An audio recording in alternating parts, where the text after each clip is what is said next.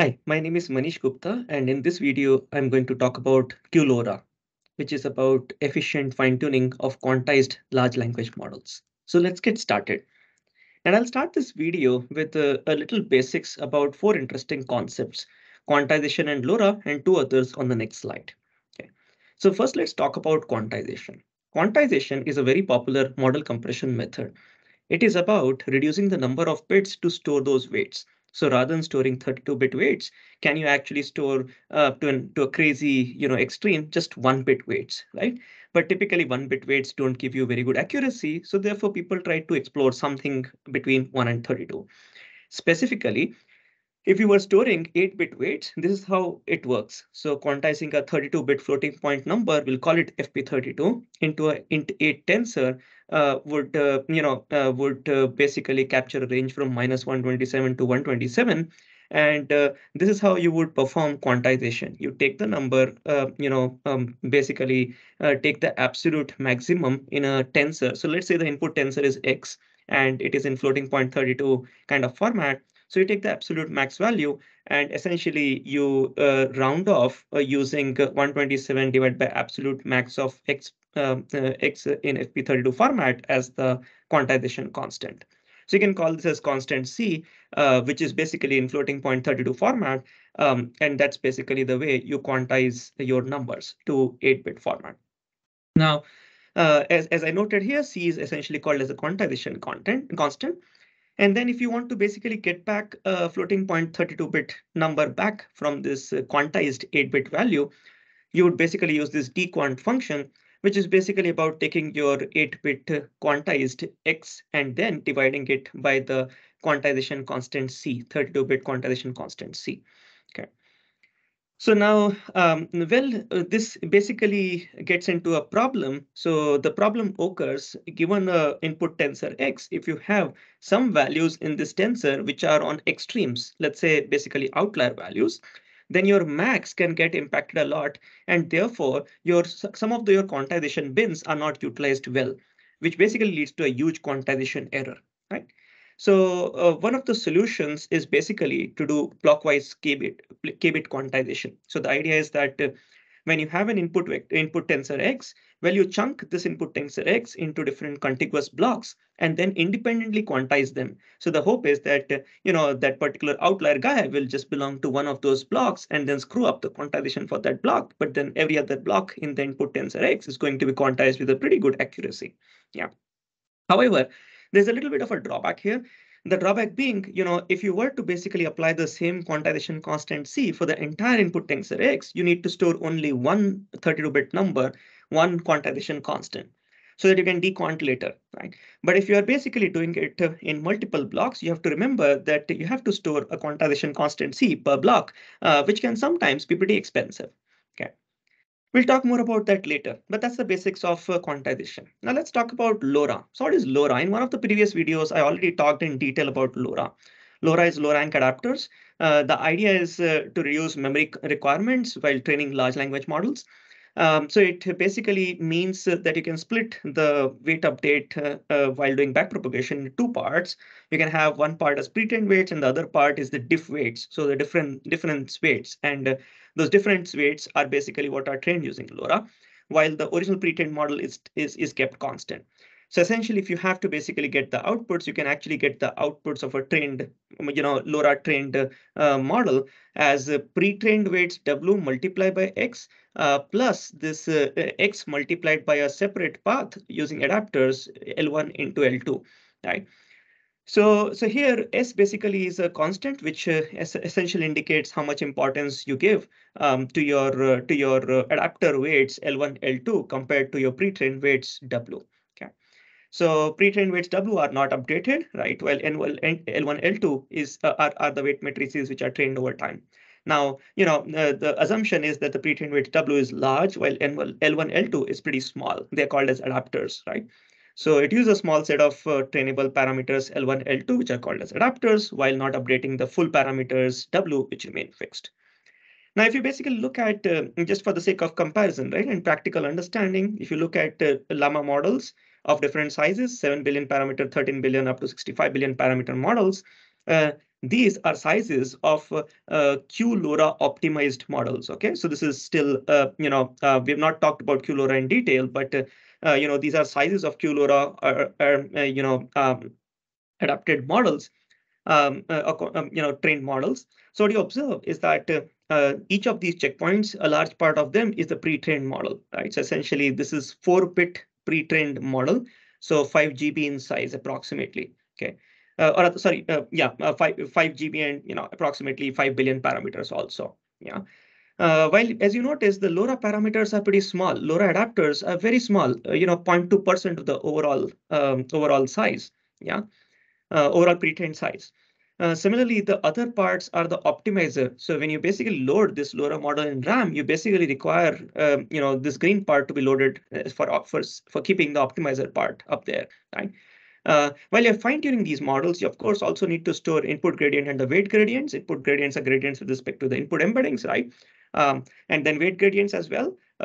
So those are the different parts of what comprises RAM when you load these kinds of models in RAM and essentially do fine-tuning.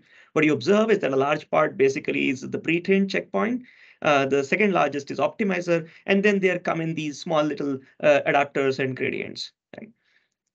Okay, so that's that. Now, let me talk about gradient checkpointing. So, when you are doing fine tuning in RAM, everything becomes very important. And therefore, people use, every bit of memory is super important. And therefore, people use this thing called as gradient checkpointing. Gradient checkpointing is a method to reduce, it's a very old method, it's not a new method. It reduces memory cost to store to store the intermediate feature maps and gradients during training. So while you're doing fine tuning or training, you need to store, of course, the model checkpoint, but also you need to store the feature maps, the outputs coming out of every layer, and also the gradients while training. Okay. So for example, look at this one. So there's an input here, and when you do the forward pass, you basically do several operations like full forward computation, then sigmoid computation, and then another full forward layer, then sigmoid computation, maybe compute loss, and then you start doing back propagation in the backward direction. Okay? So there's the gradient flow in that sense. Okay. So there are several optimizations that gradient checkpointing helps you to do. First is basically in-place operations. So essentially, you can directly store the output values to memory of an input value. So the same color here represents the memory is reused, right? So the orange same memory can be reused for doing the sigmoid computation in-place operations themselves, right? Memory sharing, so essentially memory used by intermediate results that are no longer needed can be recycled and used in another node. For example, this one can be recycled and used there, this one can be recycled and used there, and so on. Right? And then further, what gradient checkpointing says is that you can drop some of the intermediate results and recover them from an extra forward computation when needed. So, essentially, maybe you do need, this result, this particular green result later. But then the idea is that after you have done some computations, you can actually delete that. And then when you actually need it right here or later down somewhere, while doing the computations, you can recompute it. You can recompute it. You can recompute it and then reuse it whenever you require that particular whenever you basically require that particular result in a backward computation. Okay. So, well, this is basically achieved by dividing the neural network into different segments and then storing only those outputs of only the outputs of those segments. For example, here there's this segment and there's this segment, and you store only the outputs of those segments and actually get rid of these, when you're doing the forward pass. Okay, so why did we discuss gradient checkpointing? Well, it's useful to actually anyway reduce the size of your RAM when you're doing fine tuning. Okay.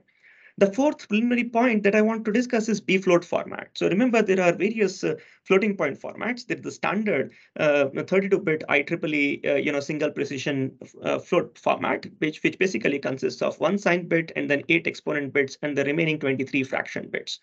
Now, essentially, there is this IEEE standard half precision format or the 16-bit float format, which basically has 1 signed bit and just 5 exponent bits and 10 fraction bits. However, for neural network kind of computations, you really do not want that kind of a usage of exponent and fraction bits. And therefore, people have also proposed something called the BFloat 16 format, which is actually pretty popular. It contains 1 signed bit, but then 8 exponent bits and 7 fraction bits. You really do not need too much of precision, and therefore 7 fraction bits are more than enough. Okay. So with that, now let's talk about what is QLoRA, right? So essentially, So it involves a regular 16-bit. Well, it's basically a faster way of doing fine tuning. The problem why QLoRA exists is because of this.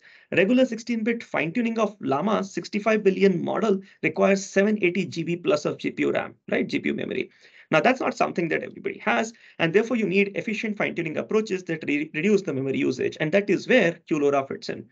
It is useful to fine-tune a 65 billion parameter model on one 48 GB GPU while preserving full 16-bit fine-tuning task performance. So the nice part is that somehow magically you can actually reduce the GPU usage that is required while retaining your 16-bit fine-tuning performance. Okay. And the way it does that is by basically, backpropagating gradients through a frozen 4-bit quantized pre-trained language model using into LoRA. So essentially, it uses a combination of quantization and LoRA, and hence called as QLoRA. Like in QLoRA, it also has a pre-trained checkpoint which does not update, and that one it basically stores in a 4-bit format. While it basically backpropagates gradients in a 16-bit kind of a way through the LoRA adapters. So as you see here, if you were doing full fine tuning, there are no adapters here. Basically, the model requires as RAM, the base model, 16-bit model, and optimizer state, which is maintained typically in 32 bits. Yeah, LoRa basically said that yes, you can actually maintain your optimizer states, but then remember you need adapters. So you need adapters, and then your pre-trained checkpoint, 16-bit transformer checkpoint, which is not basically updated, right, which is kept constant.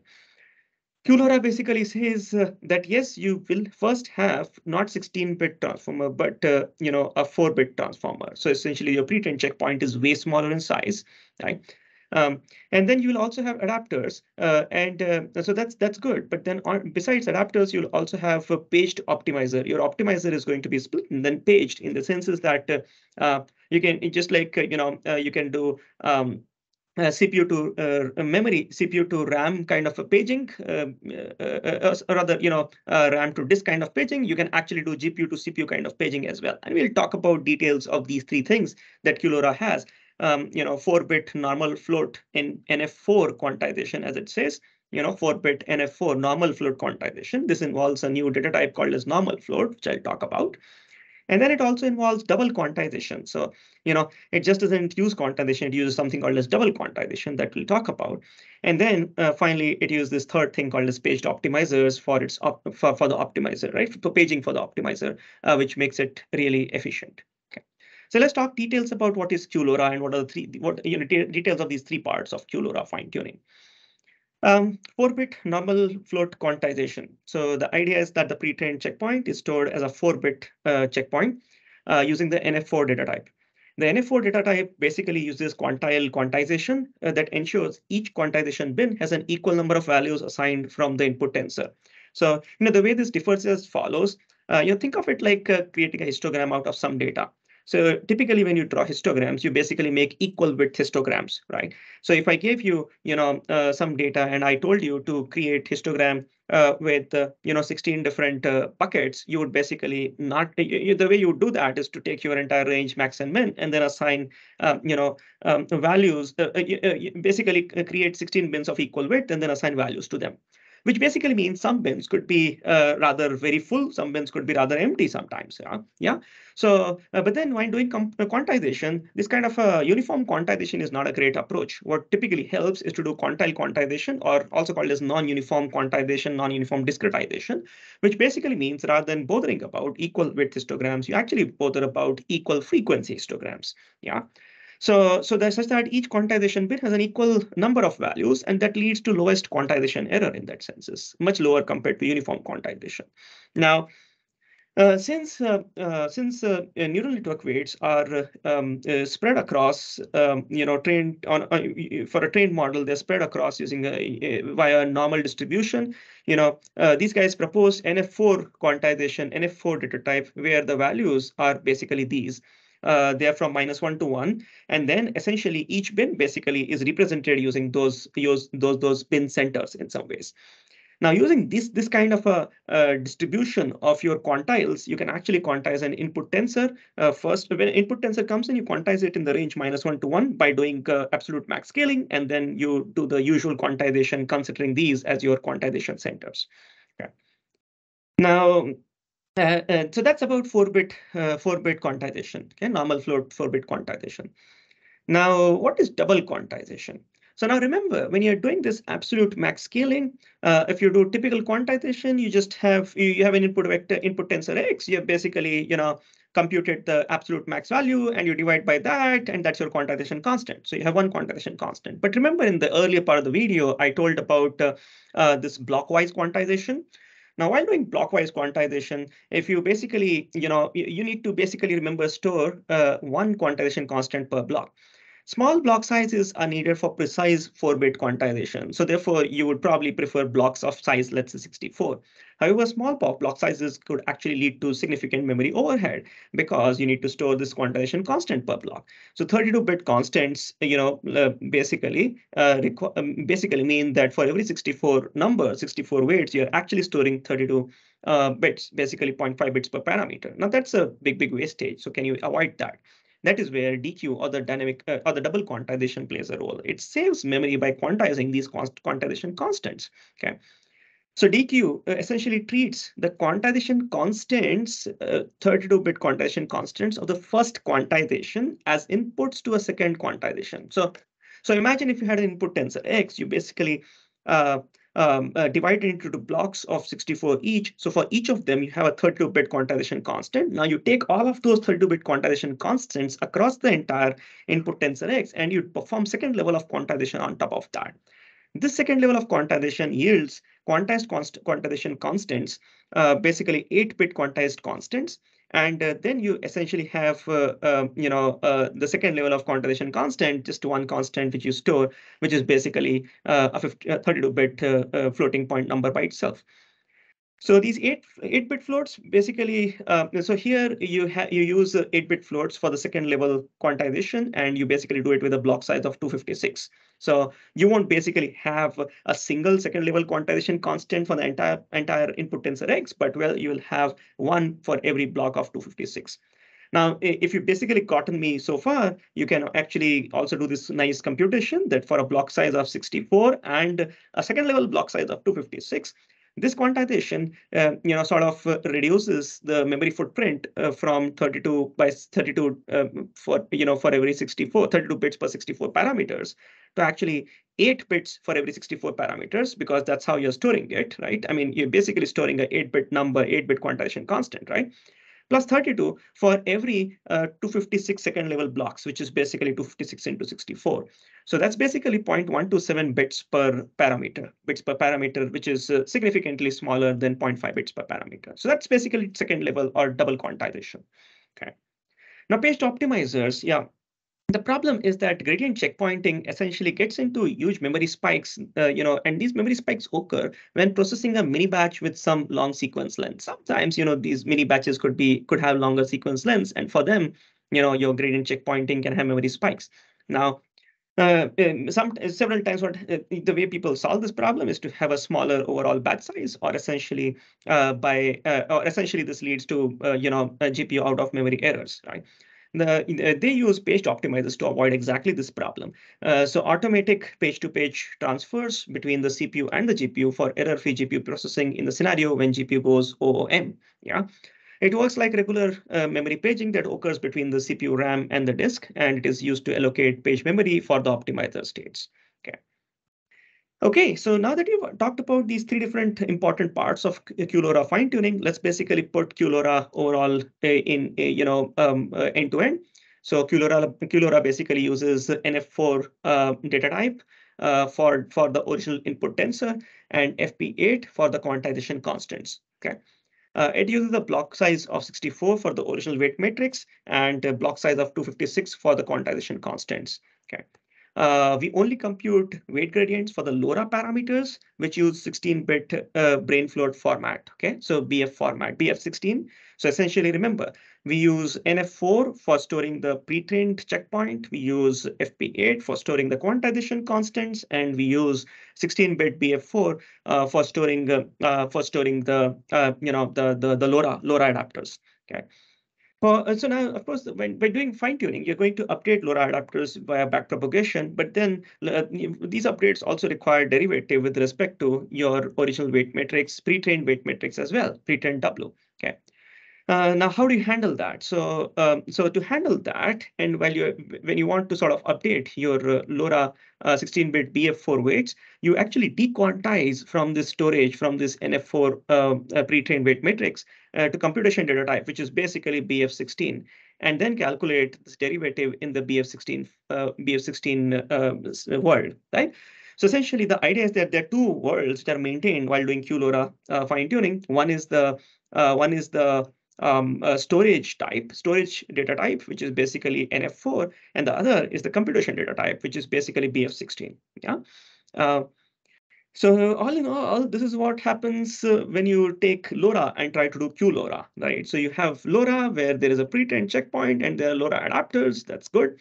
And all of this in LoRa basically happens in typically a BF16 world. Yeah. But when you come to QLoRa, the way you want to do it is, of course, you want to do the overall computation in the BF16 world because your X is in BF16 world. But then you of course want to update your parameters, adapters, the LoRa adapters in BF16. However, when you basically store your pre-trained checkpoint, you store it in NF4, but then you do double dequantization so as to get back your BF16 from an NF4. So of course, the double dequantization has to be applied in a doubly manner. So you first use you first basically obtain your from the quantization constant, you basically obtain quantization constants per blocks, and then you basically obtain the overall 16-bit quantized value from your W. Okay, so how does QLoRA compare with standard fine tuning? Well, here are some results and then some results on the next slide as well. This is LLAMA 7 billion fine-tuning using alpaca dataset. Okay, so as you observe, so the LoRa paper basically said that, hey, you can actually selectively, weight up. Basically, you can selectively only have LoRa updates for feed forward or attention only, and they basically said you can have, LoRa updates only for some matrices in attention, sublayer, and so on. But then what these guys observed in this QLoRA paper is that at least for LLAMA 7 billion fine-tuning on alpaca, you get really good scores only if you actually do QLoRA on all of those weights rather than just doing it for FFN, feed-forward sublayer, or the attention sublayer. Yeah. And compared to a 16-bit alpaca, the 4-bit QLoRA actually performs reasonably well. Okay. In fact, NF4 yields better performance than FP4. So here's a comparison. So this is basically the mean. So this is basically total model bits which are shown here. And what you see is that you see mean zero-shot accuracy over various data sets. Okay, and this is for 4-bit LLAMA. So essentially, you have a LLAMA model, and you can quantize it using FP4 format, which is basically not really quantization aware at all. Or you can actually quantize using an NF4 format or NF4 with double quantization, right? So what you observe is that, of course, NF4 with double quantization will give you the, what you actually observe is that compared to all of them, you observe that the NF4 with double quantization gives you better accuracy values, right? Of course, 4-bit FP4 also gives you similar sizes of the models, but then what you observe is that the FP4 is the worst in terms of accuracy across different model scales, but then the green one, the NF4 with the double quantization, gives you the best results. Yeah, but best performance, best accuracy. Similar thing is observed also on yet another evaluation. So mean perplexity. So what you observe is that NF4 plus the double quantization gives you the lowest perplexity, which basically is the best, right? Yet another experiment was done using so as to compare BF16 fine-tuned Roberta large model on glue data. This is accuracy reported on glue data. There is also accuracy reported for T5 models on supernatural instructions data using RuGel as the metric. Yeah. So what is observed is that, yes, this is the accuracy obtained using without QLoRA. So no QLoRA. So this is a standard full fine tuning. Yeah, takes forever to fine tune. Yeah. But on the other hand, and forever and basically very large RAM sizes, right? So what you observe here is that this is using, so this one is using LoRa, not QLoRa, so no quantization there, and these are QLoRA, okay, with 8-bit quantization, 4-bit quantization, and FP4 quantization, but then this is NF4 quantization. So that's that, right, with double quantization as well, double quantization. So what you observe is that, yeah, I mean that across all of these metrics, you observe that many of them are very close to BF16, right? So very close to BF16. Uh, yeah, I mean, as you essentially see, I mean, maybe, you know, the 11 billion checkpoint is somewhat better, but then if you look at QLoRA, well, QLoRA is almost always as good as the LoRa FP16 format with much smaller RAM requirements. Yeah. That's that. What you also, so 4-bit QLoRA essentially matches 16-bit full fine tuning and also 16-bit LoRa performance. Yeah. Here is another experiment. This is on MMLU, so evaluation on the MMLU data set. And this is using LLAMA checkpoints, LLAMA 7 billion to LLAMA 65 billion checkpoints, fine-tuned using Alpaca and FLAN's V2 datasets, Alpaca and FLAN V2 datasets. Okay. So what you observe here, and then basically this is evaluation using BFloat 16, so the standard fine-tuning without any LoRa or QLoRA or whatever, right? And then you have float 4, so FP4, and then you also have NF4 plus DQ, so which is QLoRA essentially. So what you observe is QLoRA with NF4 sort of replicates the performance of the 16-bit fully fine-tuned model. So if you compare these performances, it's not that bad, right? They're basically pretty similar in that. And then, you know, if you compare the mean, it's like 53 versus 53.1. However, NF4 and if you compare NF4, so NF4, which is the third one here, is superior to FP4 in terms of quantization precision. So if you look at it really, right, I mean 52.2 versus 53.1. So NF4 is actually doing way better than FP4, thereby justifying why a new data type format was required. Okay. So now what these guys did was to basically take QLoRA and essentially fine-tune, use QLoRA to fine-tune your LLAMA model using 8 different types of data sets. One of them was the Open Assistant SST data one, SST1 data set. And the model that they obtained using by fine-tuning LLAMA checkpoints using OA SST1 are called as Guanaco checkpoints using QLoRA, of course. Okay.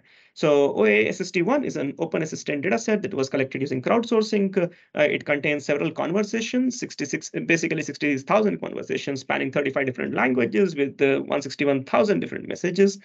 What they did so as to fine-tune QLoRA is not to fine-tune on the entire dataset, but a very small chunk of it.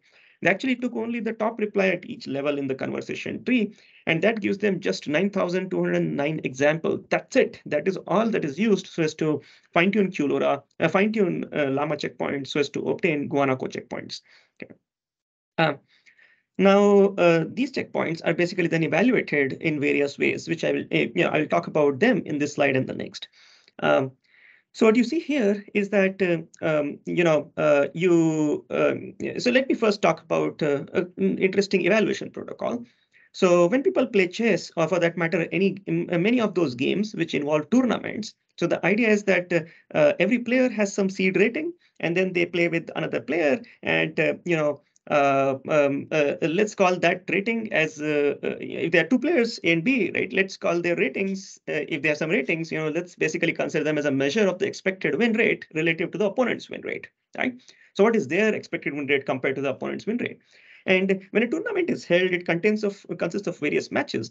And after every match, the ELO rating, the LO rating is basically updated. The way it is updated is proportional to the expected outcome. That is, an unexpected upset sort of leads to a large change in LO rating, while an expected outcome leads to a small change. Okay, so if basically the rating of this model is 1,000, the opponent model is 500. If the model wins, sure, I mean its rating may increase like maybe 1,100. But then if the 500 model basically wins over the 1,000 model, the rate change in its rating, LO rating, is going to be much higher than just 100.